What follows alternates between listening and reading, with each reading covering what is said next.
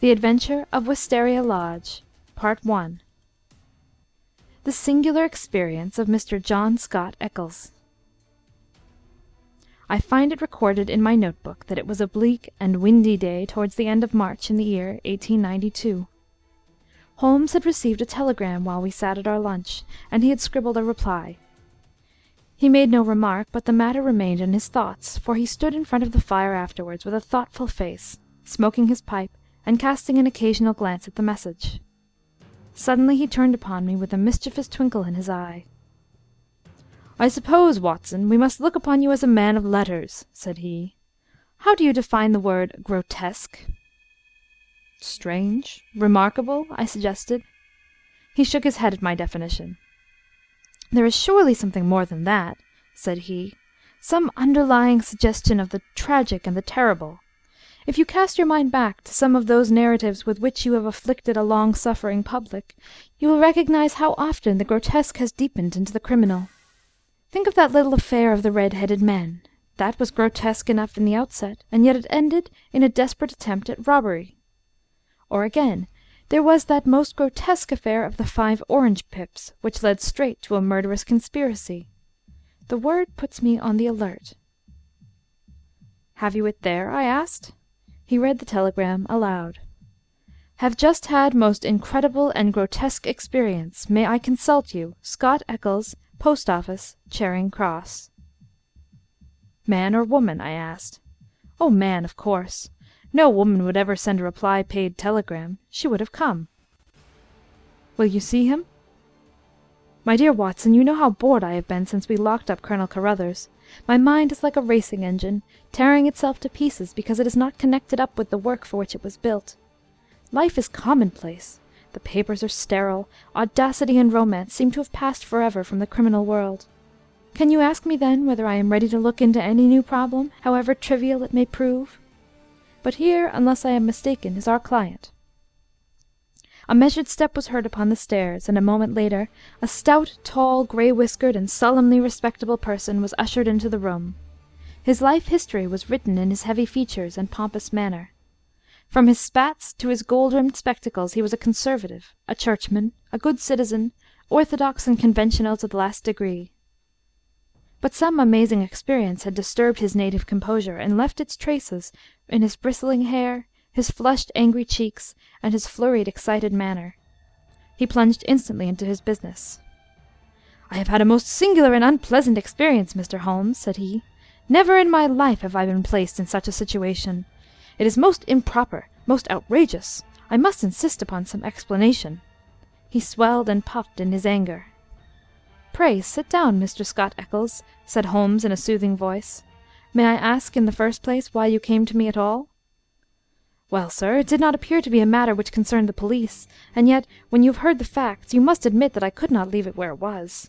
Private detectives are a class with whom I have absolutely no sympathy, but none the less, having heard your name—" "Quite so. But in the second place, why did you not come at once?" "What do you mean?" Holmes glanced at his watch. "It is 2:15, he said. "Your telegram was dispatched about 1. But no one can glance at your toilet and attire without seeing that your disturbance dates from the moment of your waking." Our client smoothed down his unbrushed hair and felt his unshaven chin. "You are right, Mr. Holmes. I never gave a thought to my toilet.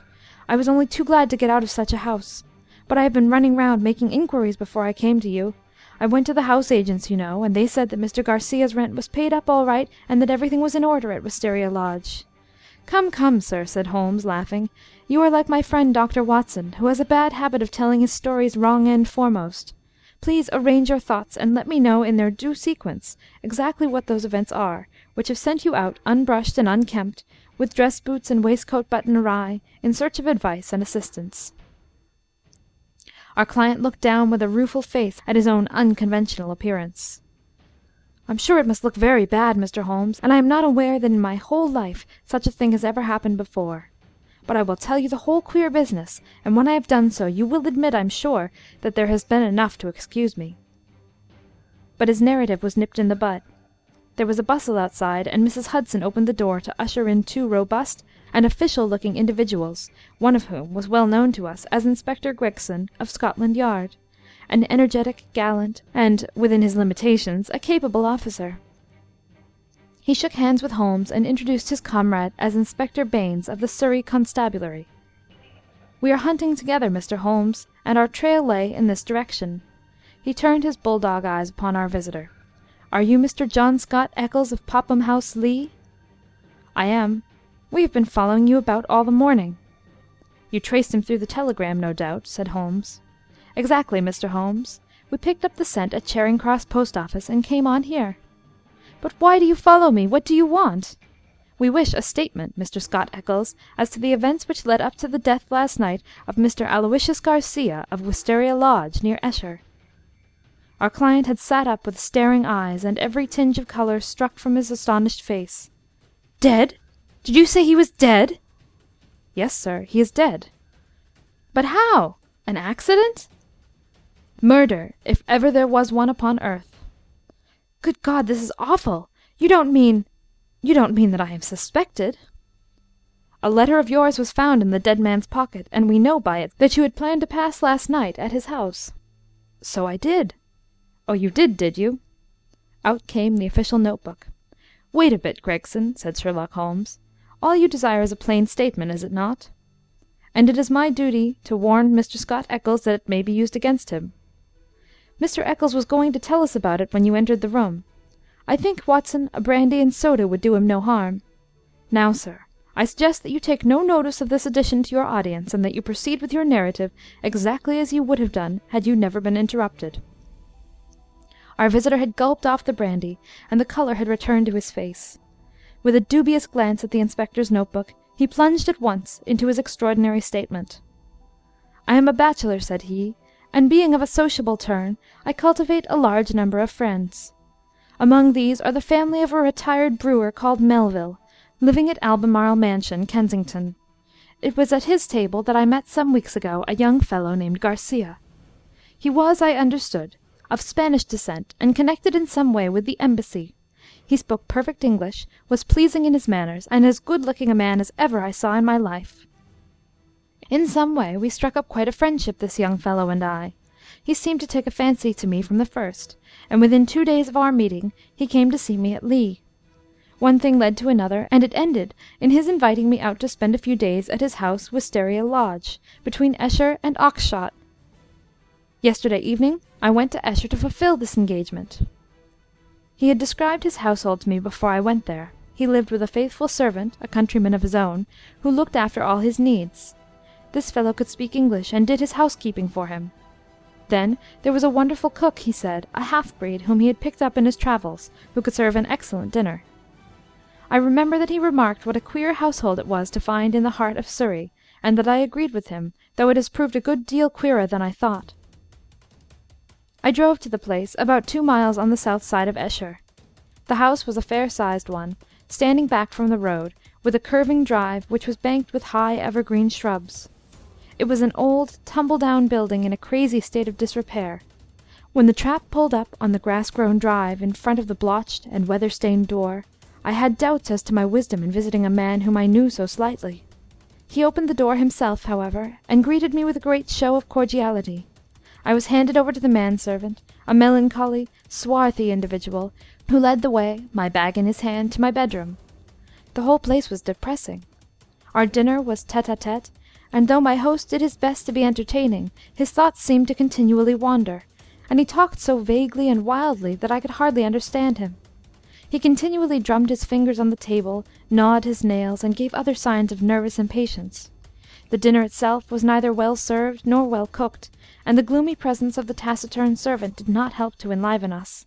I can assure you that many times in the course of the evening I wished that I could invent some excuse which would take me back to Lee. One thing comes back to my memory which may have a bearing upon the business that you two gentlemen are investigating. I thought nothing of it at the time.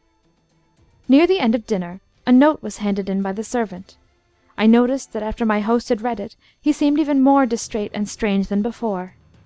He gave up all pretence at conversation and sat, smoking endless cigarettes, lost in his own thoughts, but he made no remark as to the contents. About 11 I was glad to go to bed. Some time later Garcia looked in at my door, the room was dark at the time, and asked me if I had rung. I said that I had not. He apologized for having disturbed me so late, saying that it was nearly 1 o'clock. I dropped off after this, and slept soundly all night. And now I come to the amazing part of my tale. When I woke, it was broad daylight. I glanced at my watch, and the time was nearly 9. I had particularly asked to be called at 8, so I was very much astonished at this forgetfulness. I sprang up and rang for the servant. There was no response. I rang again and again with the same result.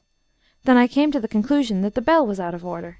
I huddled on my clothes and hurried downstairs in an exceedingly bad temper to order some hot water. You can imagine my surprise when I found that there was no one there. I shouted in the hall. There was no answer. Then I ran from room to room. All were deserted. My host had shown me which was his bedroom the night before, so I knocked at the door. No reply. I turned the handle and walked in. The room was empty, and the bed had never been slept in. He had gone with the rest. The foreign host, the foreign footman, the foreign cook, all had vanished in the night. That was the end of my visit to Wisteria Lodge. Sherlock Holmes was rubbing his hands and chuckling as he added this bizarre incident to his collection of strange episodes. "Your experience is, so far as I know, perfectly unique," said he.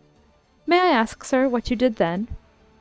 "I was furious. My first idea was that I had been a victim of some absurd practical joke. I packed my things, banged the hall door behind me, and set off for Esher, with my bag in hand. I called at Allen Brothers, the chief land agents in the village, and found that it was from this firm that the villa had been rented. It struck me that the whole proceeding could hardly be for the purpose of making a fool of me, and that the main object must be to get out of the rent. It is late in March, so quarter day is at hand. But this theory would not work. The agent was obliged to me for my warning, but told me that the rent had been paid in advance. Then I made my way to town, and called at the Spanish Embassy. The man was unknown there. After this I went to see Melville, at whose house I had first met Garcia, but I found that he really knew rather less about him than I did. Finally, when I got your reply to my wire, I came out to you, since I gather that you are a person who gives advice in difficult cases. But now, Mr. Inspector, I understand from what you said when you entered the room that you can carry the story on, and that some tragedy has occurred. I can assure you that every word I have said is the truth, and that outside of what I have told you, I know absolutely nothing about the fate of this man. My only desire is to help the law in every possible way." "I am sure of it, Mr. Scott Eccles, I am sure of it," said Inspector Gregson in a very amiable tone. "I am bound to say that everything which you have said agrees very closely with the facts as they have come to our notice. For example, there was that note which arrived during dinner. Did you chance to observe what became of it?" "Yes, I did. Garcia rolled it up and threw it into the fire." "What do you say to that, Mr. Baines?" The country detective was a stout, puffy, red man, whose face was only redeemed from grossness by 2 extraordinarily bright eyes, almost hidden behind the heavy creases of cheek and brow. With a slow smile he drew a folded and discoloured scrap of paper from his pocket. "It was a dog grate, Mr. Holmes, and he overpitched it. I picked this out unburned from the back of it." Holmes smiled his appreciation. "You must have examined the house very carefully to find a single pellet of paper." "I did, Mr. Holmes. It's my way. Shall I read it, Mr. Gregson?" The Londoner nodded. "The note is written upon ordinary cream-laid paper without watermark. It is a quarter sheet. The paper is cut off in 2 snips with short-bladed scissors. It has been folded over 3 times and sealed with purple wax, put on hurriedly and pressed down with some flat oval object. It is addressed to Mr. Garcia, Wisteria Lodge. It says, 'Our own colours, green and white. Green open, white shut. Main stair, 1st corridor, 7th right, green baize. Godspeed, D.'" It is a woman's writing, done with a sharp-pointed pen, but the address is either done with another pen or by someone else. It is thicker and bolder, as you see. "A very remarkable note," said Holmes, glancing it over. "I must compliment you, Mr. Baines, upon your attention to detail in your examination of it. A few trifling points might perhaps be added. The oval seal is undoubtedly a plain sleeve-link. What else is of such shape? The scissors were bent nail scissors. Short as the 2 snips are, you can distinctly see the same slight curve in each." The country detective chuckled. "I thought I had squeezed all the juice out of it, but I see there was a little over," he said. "I'm bound to say that I make nothing of the note except that there was something on hand, and that a woman, as usual, was at the bottom of it." Mr. Scott Eccles had fidgeted in his seat during this conversation. "I am glad you found the note, since it corroborates my story," said he. "But I beg to point out that I have not yet heard what has happened to Mr. Garcia, nor what has become of his household." "As to Garcia," said Gregson, "that is easily answered. He was found dead this morning upon Oxshott Common, nearly a mile from his home. His head had been smashed to pulp by heavy blows of a sand-bag or some such instrument, which had crushed rather than wounded. It is a lonely corner, and there is no house within a quarter-mile of the spot. He had apparently been struck down first from behind, but his assailant had gone on beating him long after he was dead. It was a most furious assault. There are no footsteps nor any clue to the criminals." "Robbed?" "No, there was no attempt at robbery." "This is very painful and terrible," said Mr. Scott Eccles in a querulous voice. "But it is really uncommonly hard upon me. I had nothing to do with my host going off upon a nocturnal excursion and meeting so sad an end. How do I come to be mixed up with the case?" "Very simply, sir," Inspector Baynes answered. "The only document found in the pocket of the deceased was a letter from you, saying that you would be with him on the night of his death. It was the envelope of this letter which gave us the dead man's name and address. It was after 9 this morning when we reached his house, and found neither you nor anyone else inside it. I wired to Mr. Gregson to run you down in London while I examined Wisteria Lodge. Then I came into town, joined Mr. Gregson, and here we are." "I think now," said Gregson, rising, "we had better put this matter into an official shape. You will come round with us to the station, Mr. Scott Eccles, and let us have your statement in writing." "Certainly, I will come at once. But I retain your services, Mr. Holmes. I desire you to spare no expense and no pains to get at the truth." My friend turned to the county inspector. "I suppose that you have no objection to my collaborating with you, Mr. Baynes?" "Highly honoured, sir, I'm sure." "You appear to have been very prompt and businesslike in all that you have done. Was there any clue, may I ask, as to the exact hour that the man met his death?" "He had been there since 1 o'clock. There was rain about that time, and his death had certainly been before the rain." "But that is perfectly impossible, Mr. Baynes," cried our client. "His voice is unmistakable. I could swear to it that it was he who addressed me in my bedroom at that very hour." "Remarkable, but by no means impossible," said Holmes, smiling. "You have a clue?" asked Gregson. "On the face of it, the case is not a very complex one, though it certainly presents some novel and interesting features. A further knowledge of facts is necessary before I would venture to give a final and definite opinion. By the way, Mr. Baynes, did you find anything remarkable besides this note in your examination of the house?" The detective looked at my friend in a singular way. "There were," said he, "1 or 2 very remarkable things. Perhaps when I have finished at the police station you would care to come out and give me your opinion of them." "I am entirely at your service," said Sherlock Holmes, ringing the bell. "You will show these gentlemen out, Mrs. Hudson, and kindly send the boy with this telegram. He is to pay a 5-shilling reply." We sat for some time in silence after our visitors had left. Holmes smoked hard, with his brows drawn down over his keen eyes, and his head thrust forward in the eager way characteristic of the man. "Well, Watson," he asked, turning suddenly upon me, "what do you make of it?" "I can make nothing of this mystification of Scott Eccles." "But the crime?"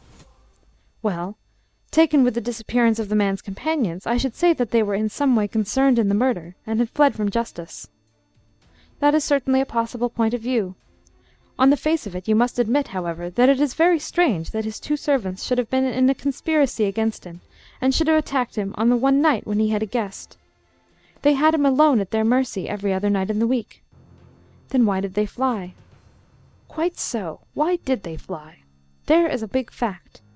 Another big fact is the remarkable experience of our client, Scott Eccles.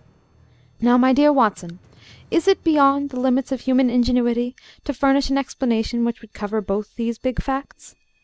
If it were one which would also admit of the mysterious note with its very curious phraseology, why, then it would be worth accepting as a temporary hypothesis. If the fresh facts which come to our knowledge all fit themselves into the scheme, then our hypothesis may gradually become a solution." "But what is our hypothesis?" Holmes leaned back in his chair with half-closed eyes. "You must admit, my dear Watson, that the idea of a joke is impossible. There were grave events afoot, as the sequel showed, and the coaxing of Scott Eccles to Wisteria Lodge had some connection with them." "But what possible connection?" "Let us take it link by link. There is, on the face of it, something unnatural about this strange and sudden friendship between the young Spaniard and Scott Eccles. It was the former who forced the pace. He called upon Eccles at the other end of London on the very day after he first met him, and he kept in close touch with him until he got him down to Esher. Now what did he want with Eccles? What could Eccles supply? I see no charm in the man. He is not particularly intelligent, not a man likely to be congenial to a quick-witted Latin. Why, then, was he picked out from all the other people whom Garcia met as particularly suited to his purpose? Has he any one outstanding quality? I say that he has. He is the very type of conventional British respectability, and the very man as a witness to impress another Briton. You saw yourself how neither of the inspectors dreamed of questioning his statement, extraordinary as it was. But what was he to witness? Nothing, as things turned out, but everything, had they gone another way. That is how I read the matter. I see. He might have provided an alibi. Exactly, my dear Watson, he might have proved an alibi. We will suppose, for argument's sake, that the household of Wisteria Lodge are confederates in some design. The attempt, whatever it may be, is to come off, we will say, before 1 o'clock. By some juggling of the clocks it is quite possible that they may have got Scott Eccles to bed earlier than he thought, but in any case it is likely that when Garcia went out of his way to tell him that it was 1, it was really not more than 12. If Garcia could do whatever he had to do, and be back by the hour mentioned, he had evidently a powerful reply to any accusation. Here was this irreproachable Englishman, ready to swear in any court of law that the accused was in his house all the time. It was an insurance against the worst. Yes, I see that. But how about the disappearance of the others? I have not all my facts yet, but I do not think there are any insuperable difficulties. Still, it is an error to argue in front of your data. You find yourself insensibly twisting them round to fit your theories. And the message? How did it run? Our own colors, green and white. Sounds like racing. Green open, white shut. That is clearly a signal. Main stair, first corridor, 7th right, green baize. This is an assignation. We may find a jealous husband at the bottom of it all. It was clearly a dangerous quest. She would not have said God speed had it not been so. D. That should be a guide. The man was a Spaniard. I suggest that D stands for Dolores, a common female name in Spain. Good, Watson, very good, but quite inadmissible. A Spaniard would write to a Spaniard in Spanish. The writer of this note is certainly English. Well, we can only possess our souls in patience until this excellent inspector comes back for us. Meanwhile, we can thank our lucky fate which has rescued us for a few short hours from the insufferable fatigues of idleness. An answer had arrived to Holmes' telegram before our Surrey officer had returned. Holmes read it, and was about to place it in his note-book, when he caught a glimpse of my expectant face. He tossed it across with a laugh. "We are moving in exalted circles," said he. The telegram was a list of names and addresses. Lord Harringby, The Dingle; Sir George Folliot, Oxshott Towers; Mr. Hines, J.P., Purdy Place; Mr. James Baker Williams, Forton Old Hall; Mr. Henderson, High Gable; Reverend Joshua Stone, Nether Walsling. "This is a very obvious way of limiting our field of operations," said Holmes. No doubt Baines, with his methodical mind, has already adopted some similar plan. I don't quite understand. Well, my dear fellow, we have already arrived at the conclusion that the message received by Garcia at dinner was an appointment or an assignation. Now, if the obvious reading of it is correct, and in order to keep this tryst one has to ascend a main stair and seek the 7th door in a corridor, it is perfectly clear that the house is a very large one. It is equally certain that this house cannot be more than a mile or two from Oxshott, since Garcia was walking in that direction, and hoped, according to my reading of the facts, to be back in Wisteria Lodge in time to avail himself of an alibi, which would only be valid up to 1 o'clock. As the number of large houses close to Oxshott must be limited, I adopted the obvious method of sending to the agents mentioned by Scott Eccles, and obtaining a list of them. Here they are in this telegram, and the other end of our tangled skein must lie among them. It was nearly 6 o'clock before we found ourselves in the pretty Surrey village of Esher, with Inspector Baines as our companion. Holmes and I had taken things for the night, and found comfortable quarters at the Bull. Finally, we set out in the company of the detective on our visit to Wisteria Lodge. It was a cold, dark March evening, with a sharp wind and a fine rain beating upon our faces, a fit setting for the wild common over which our road passed, and the tragic goal to which it led us.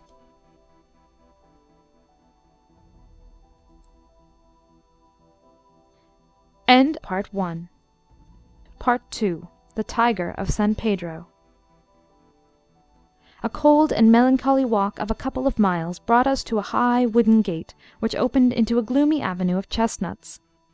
The curved and shadowed drive led us to a low, dark house, pitch black against a slate-coloured sky. From the front window upon the left of the door there peeped a glimmer of feeble light. "There's a constable in possession," said Baines. "I'll knock at the window." He stepped across the grass plot and tapped with his hand on the pane. Through the fogged glass I dimly saw a man spring up from a chair beside the fire, and heard a sharp cry from within the room. An instant later a white-faced, hard-breathing policeman had opened the door, the candle wavering in his trembling hand. "What's the matter, Walters?" asked Baines sharply. The man mopped his forehead with his handkerchief, and gave a long sigh of relief. "I'm glad you've come, sir. It's been a long evening, and I don't think my nerve is as good as it was."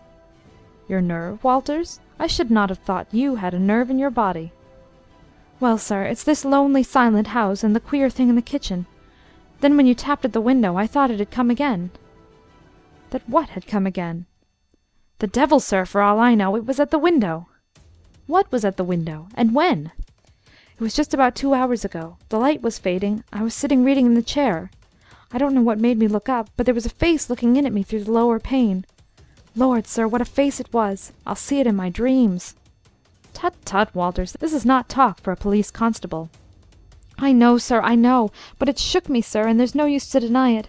It wasn't black, sir, nor was it white, nor any colour that I knew, but a kind of queer shade, like clay with a splash of milk in it. Then there was the size of it. It was twice yours, sir, and the look of it, the great staring goggle eyes, and the line of white teeth like a hungry beast. I tell you, sir, I couldn't move a finger, nor get my breath till it whisked away and was gone. Out I ran and through the shrubbery, but thank God there was no one there." "If I didn't know you were a good man, Walters, I should put a black mark against you for this. If it were the devil himself, a constable on duty should never thank God that he could not lay hands upon him. I suppose the whole thing is not a vision and a touch of nerves." "That, at least, is very easily settled," said Holmes, lighting his little pocket-lantern. "Yes," he reported, after a short examination of the grass-bed. "A number 12 shoe, I should say. If he was all on the same scale as his foot, he must certainly have been a giant." "What became of him?" "He seems to have broken through the shrubbery and made for the road." "Well," said the inspector, with a grave and thoughtful face, "whoever he may have been, and whatever he may have wanted, he's gone for the present, and we have more immediate things to attend to. Now, Mr. Holmes, with your permission, I will show you round the house." The various bedrooms and sitting-rooms had yielded nothing to a careful search. Apparently the tenants had brought little or nothing with them, and all the furniture, down to the smallest details, had been taken over with the house. A good deal of clothing with the stamp of Marks and Company, High Holborn, had been left behind. Telegraphic inquiries had been already made, which showed that Marks knew nothing of his customer save that he was a good payer. Odds and ends, some pipes, a few novels, 2 of them in Spanish, an old-fashioned pin-fire revolver, and a guitar were among the personal property. "Nothing in all this," said Baines, stalking, candle in hand, from room to room. "But now, Mr. Holmes, I invite your attention to the kitchen." It was a gloomy, high-ceilinged room at the back of the house, with a straw litter in one corner, which served apparently as a bed for the cook. The table was piled with half-eaten dishes and dirty plates, the debris of last night's dinner. "Look at this," said Baines. "What do you make of it?" He held up his candle before an extraordinary object, which stood at the back of the dresser. It was so wrinkled and shrunken and withered that it was difficult to say what it might have been. One could but say that it was black and leathery, and that it bore some resemblance to a dwarfish human figure. At first, as I examined it, I thought that it was a mummified negro baby, and then it seemed a very twisted and ancient monkey. Finally, I was left in doubt as to whether it was animal or human. A double band of white shells was strung round the centre of it. Very interesting indeed, said Holmes, peering at the sinister relic. Anything more? In silence, Baynes led the way to the sink and held forward his candle. The limbs and body of some large white bird, torn savagely to pieces with the feathers still on, were littered all over it. Holmes pointed to the wattles on the severed head. "A white cock," said he. "Most interesting. It is really a very curious case." But Mr. Baynes had kept his most sinister exhibit to the last. From under the sink he drew a zinc pail which contained a quantity of blood. Then from the table he took a platter heaped with small pieces of charred bone. "Something has been killed, and something has been burned. We raked all these out of the fire. We had a doctor in this morning. He says that they are not human." Holmes smiled and rubbed his hands. "I must congratulate you, Inspector, on handling so distinctive and instructive a case. Your powers, if I may say so without offence, seem superior to your opportunities." Inspector Baynes's small eyes twinkled with pleasure. "You're right, Mr. Holmes. We stagnate in the provinces. A case of this sort gives a man a chance, and I hope that I shall take it. What do you make of these bones?" "A lamb, I should say, or a kid." "And the white cock?" "Curious, Mr. Baynes, very curious. I should say almost unique." "Yes, sir, there must have been some very strange people with some very strange ways in this house. One of them is dead. Did his companions follow and kill him? If they did, we should have them, for every port is watched. But my own views are different. Yes, sir, my own views are very different." "You have a theory, then?" "And I'll work it myself, Mr. Holmes. It's only due to my own credit to do so. Your name is made, but I have still to make mine. I should be glad to be able to say afterwards that I had solved it without your help." Holmes laughed good-humouredly. "Well, well, Inspector," said he, "do you follow your path, and I will follow mine. My results are always very much at your service if you care to apply to me for them. I think that I have seen all that I wish in this house, and that my time may be more profitably employed elsewhere. Au revoir, and good luck." I could tell by numerous subtle signs, which might have been lost upon anyone but myself, that Holmes was on a hot scent. As impassive as ever to the casual observer, there were none the less a subdued eagerness and a suggestion of tension in his brightened eyes and brisker manner, which assured me that the game was afoot. After his habit he said nothing, and after mine I asked no questions. Sufficient for me to share the sport and lend my humble help to the capture without distracting that intent brain with needless interruption. All would come round to me in due time. I waited, therefore, but to my ever-deepening disappointment I waited in vain. Day succeeded day, and my friend took no step forward. One morning he spent in town, and I learned from a casual reference that he had visited the British Museum. Save for this one excursion, he spent his days in long and often solitary walks, or in chatting with a number of village gossips whose acquaintance he had cultivated. "I'm sure, Watson, a week in the country will be invaluable to you," he remarked. "It is very pleasant to see the first green shoots upon the hedges, and the catkins on the hazels once again. With a spud, a tin box, and an elementary book on botany, there are instructive days to be spent here." He prowled about with this equipment himself, but it was a poor show of plants which he would bring back of an evening. Occasionally in our rambles we came across Inspector Baynes. His fat red face wreathed itself in smiles, and his small eyes glittered as he greeted my companion. He said little about the case, but from that little we gathered that he also was not dissatisfied at the course of events. I must admit, however, that I was somewhat surprised when, some 5 days after the crime, I opened my morning paper to find in large letters, "The Oxshott Mystery. A solution. Arrest of supposed assassin." Holmes sprang in his chair as if he had been stung when I read the headlines. "By Jove!" he cried, "you don't mean that Baynes has got him?" "Apparently," said I, as I read the following report. Great excitement was caused in Esher and the neighbouring district when it was learned late last night that an arrest had been effected in connection with the Oxshott murder. It will be remembered that Mr. Garcia, of Wisteria Lodge, was found dead on Oxshott Common, his body showing signs of extreme violence, and that on the same night his servant and his cook fled, which appeared to show their participation in the crime. It was suggested, but never proved, that the deceased gentlemen may have had valuables in the house, and that their abstraction was the motive of the crime. Every effort was made by Inspector Baynes, who has the case in hand, to ascertain the hiding-place of the fugitives, and he had good reason to believe that they had not gone far, but were lurking in some retreat which had been already prepared. It was certain from the first, however, that they would eventually be detected, as the cook, from the evidence of one or two tradespeople who have caught a glimpse of him through the window, was a man of most remarkable appearance, being a huge and hideous mulatto, with yellowish features of a pronounced negroid type. This man has been seen since the crime, for he was detected and pursued by Constable Walters on the same evening, when he had the audacity to revisit Wisteria Lodge. Inspector Baines, considering that such a visit must have some purpose in view, and was likely therefore to be repeated, abandoned the house, but left an ambuscade in the shrubbery. The man walked into the trap, and was captured last night after a struggle in which Constable Downing was badly bitten by the savage. We understand that when the prisoner is brought before the magistrates, a remand will be applied for by the police, and that great developments are hoped from his capture." "Really, we must see Baines at once," cried Holmes, picking up his hat. "We will just catch him before he starts." We hurried down the village street, and found, as we had expected, that the inspector was just leaving his lodgings. "You've seen the paper, Mr. Holmes?" he asked, holding one out to us. "Yes, Baines, I've seen it. Pray, don't think it a liberty if I give you a word of friendly warning." "Of warning, Mr. Holmes?"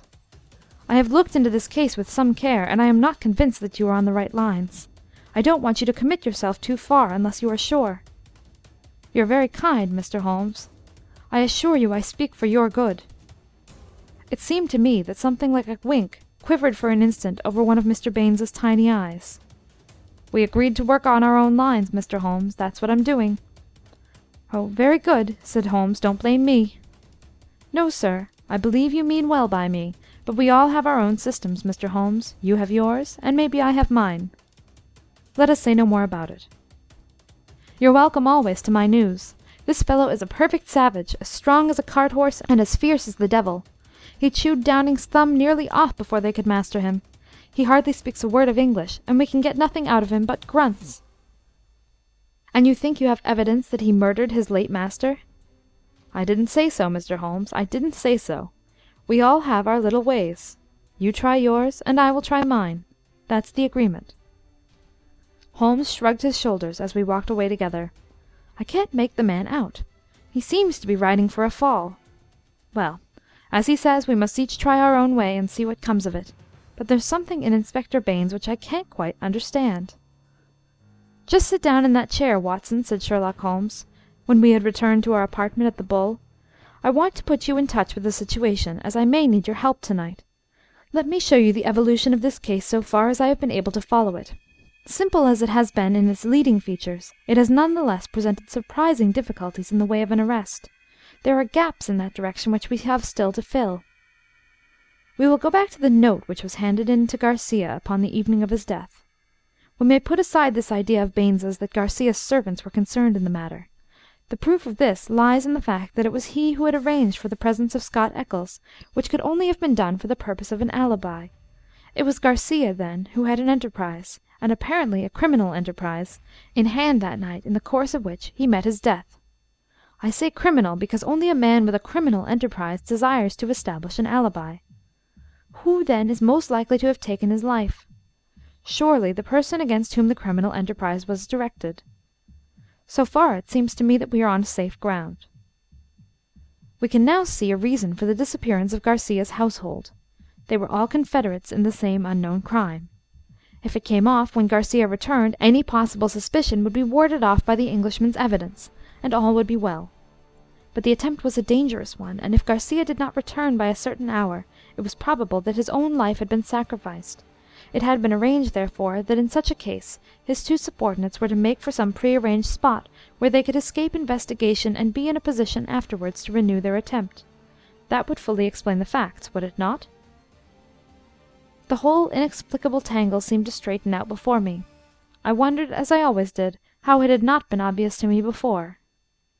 But why should one servant return? We can imagine that in the confusion of flight something precious, something which he could not bear to part with, had been left behind. That would explain his persistence, would it not? Well, what is the next step? The next step is the note received by Garcia at the dinner. It indicates a confederate at the other end. Now, where was the other end? I have already shown you that it could only lie in some large house, and that the number of large houses is limited. My first days in this village were devoted to a series of walks in which, in the intervals of my botanical researches, I made a reconnaissance of all the large houses, and an examination of the family history of the occupants. One house, and only one, riveted my attention. It is the famous old Jacobean Grange of High Gable, 1 mile on the farther side of Oxshott, and less than half a mile from the scene of the tragedy.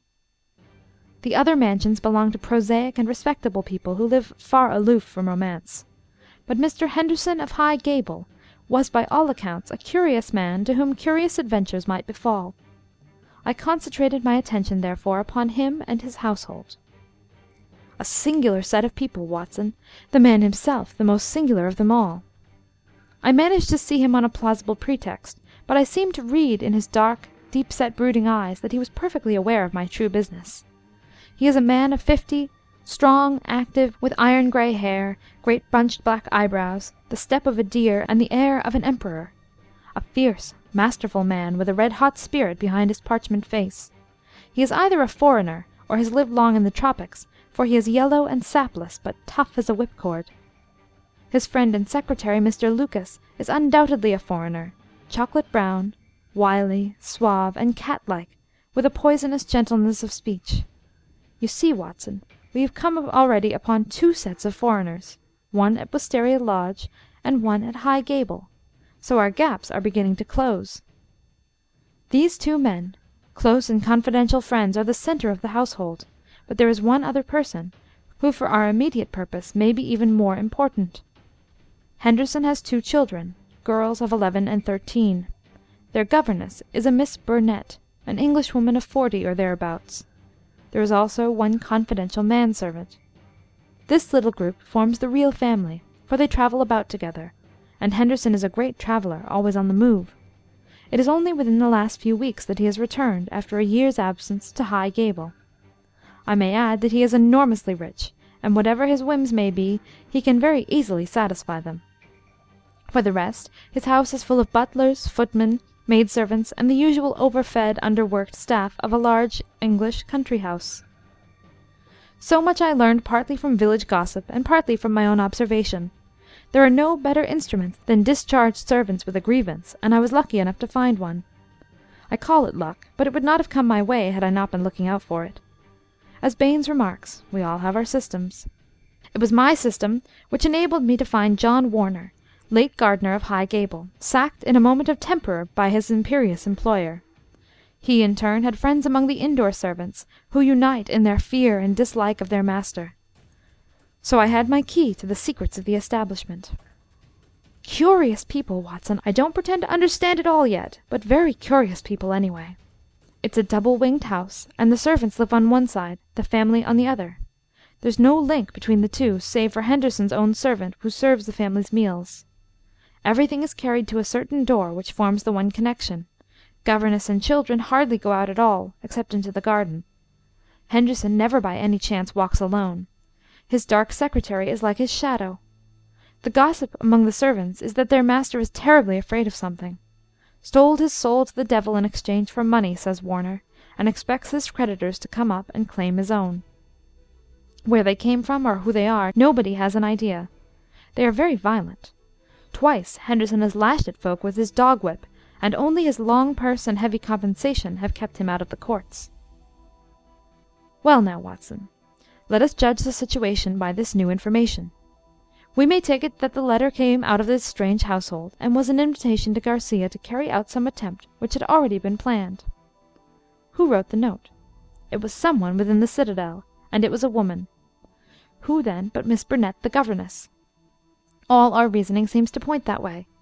At any rate, we may take it as a hypothesis, and see what consequences it would entail. I may add that Miss Burnett's age and character make it certain that my first idea, that there might be a love interest in our story, is out of the question.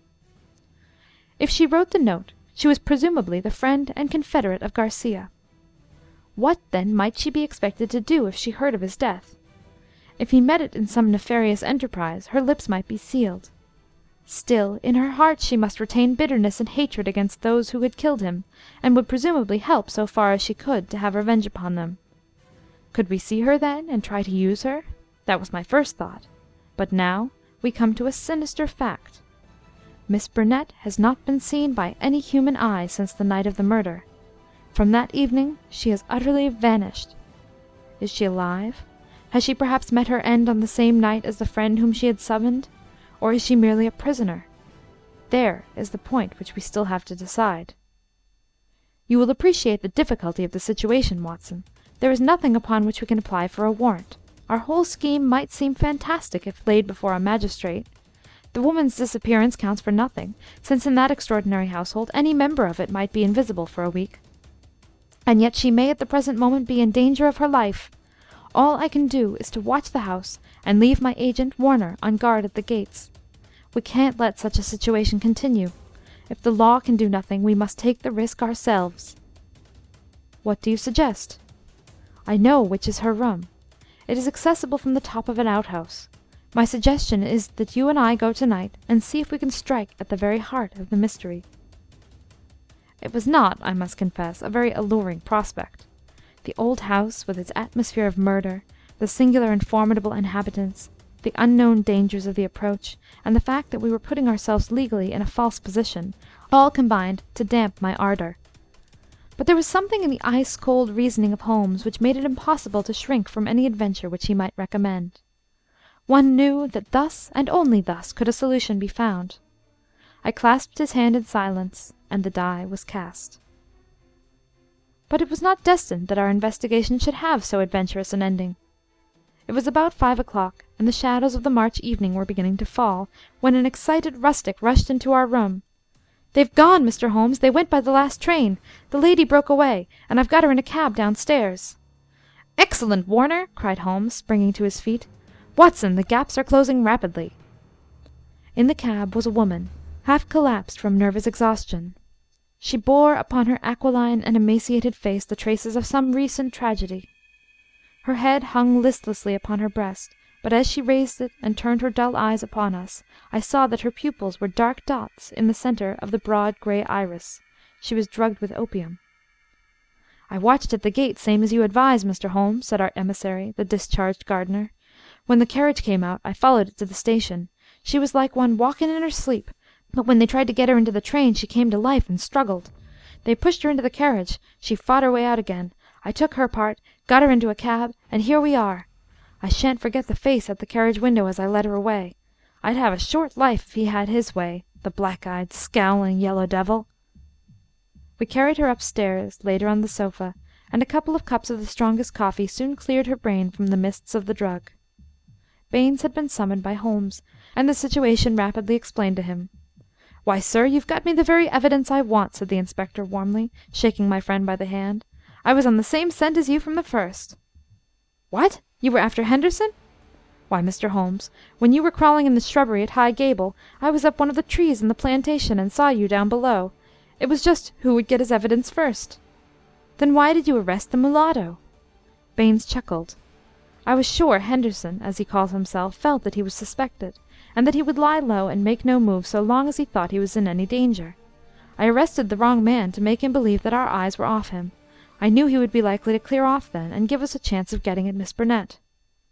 Holmes laid his hand upon the inspector's shoulder.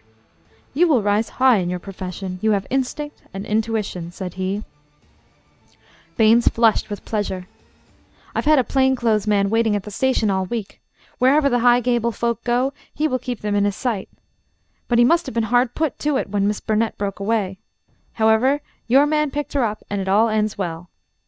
We can't arrest without her evidence, that's clear, so the sooner we get a statement the better." "Every minute she gets stronger," said Holmes, glancing at the governess. "But tell me, Baines, who is this man Henderson?" "Henderson," the inspector answered, "is Don Murillo, once called the Tiger of San Pedro." The Tiger of San Pedro! The whole history of the man came back to me in a flash. He had made his name as the most lewd and bloodthirsty tyrant that had ever governed any country with a pretence to civilization.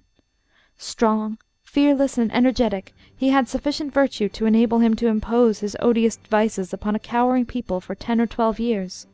His name was a terror through all Central America. At the end of that time there was a universal rising against him. But he was as cunning as he was cruel, and at the first whisper of coming trouble he had secretly conveyed his treasures aboard a ship which was manned by devoted adherents. it was an empty palace, which was stormed by the insurgents next day. The dictator, his 2 children, his secretary, and his wealth had all escaped them. From that moment he had vanished from the world, and his identity had been a frequent subject for comment in the European press. "Yes, sir, Don Murillo, the Tiger of San Pedro," said Baynes. "If you look it up, you will find that the San Pedro colours are green and white, same as in the note, Mr. Holmes. Henderson he called himself, but I traced him back, Paris and Rome and Madrid to Barcelona, where his ship came in '86. They've been looking for him all the time for their revenge, but it is only now that they have begun to find him out." "They discovered him a year ago," said Miss Burnett, who had sat up and was now intently following the conversation. "Once already his life has been attempted, but some evil spirit shielded him. Now again it is the noble, chivalrous Garcia who has fallen, while the monster goes safe. But another will come, and yet another, until some day justice will be done. That is as certain as the rise of tomorrow's sun." Her thin hands clenched, and her worn face blanched with the passion of her hatred. "But how come you into this matter, Miss Burnett?" asked Holmes. "How can an English lady join in such a murderous affair?" "I join in it because there is no other way in the world by which justice can be gained. What does the law of England care for the rivers of blood shed years ago in San Pedro, or for the shipload of treasure which this man had stolen? To you they are like crimes committed in some other planet, but we know. We have learned the truth in sorrow and in suffering. To us there is no fiend in hell like Juan Murillo, and no peace in life while his victims still cry for vengeance." "No doubt," said Holmes. "He was as you say.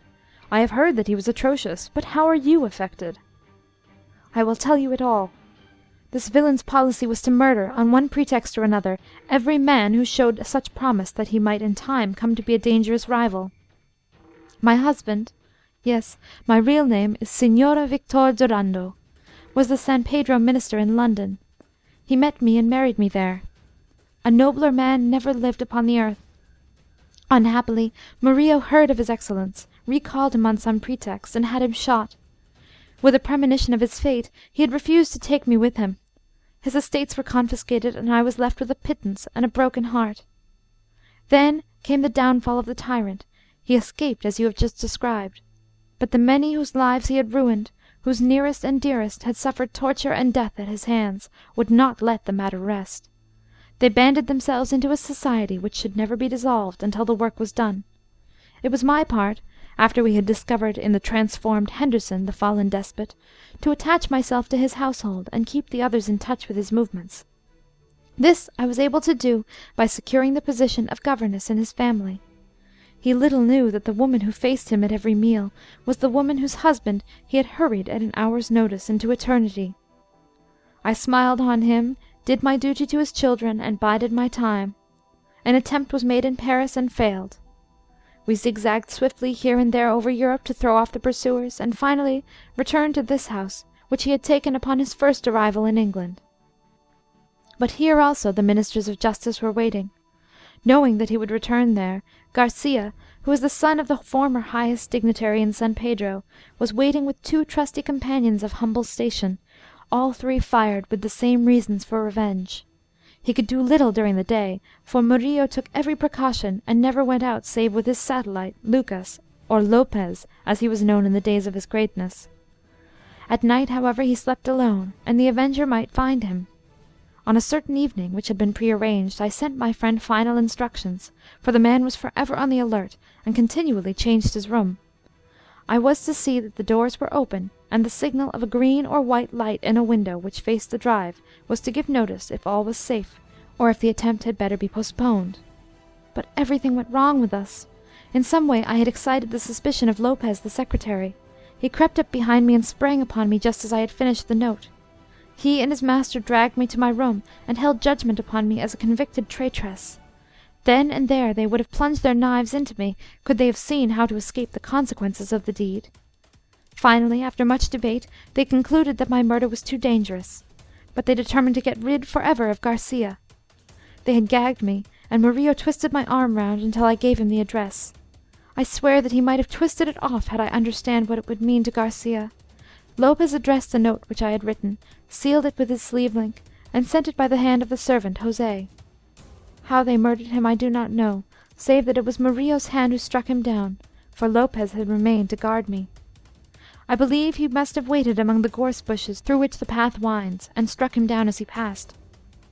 At first they were of a mind to let him enter the house, and to kill him as a detected burglar, but they argued that if they were mixed up in an inquiry, their own identity would at once be publicly disclosed, and they would be open to further attacks.